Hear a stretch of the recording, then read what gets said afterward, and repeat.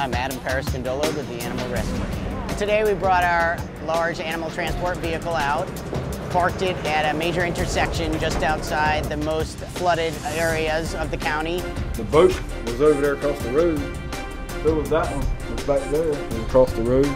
Water come all the way up to my chin.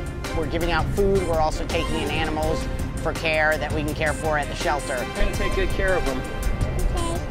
We're also out there today in those most heavily affected areas, and we're going door to door, checking on people, checking on animals. He's just a puppy.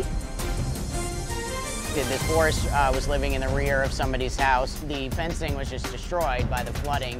They found the horse swimming down the middle of the road. Hey, Babaloo.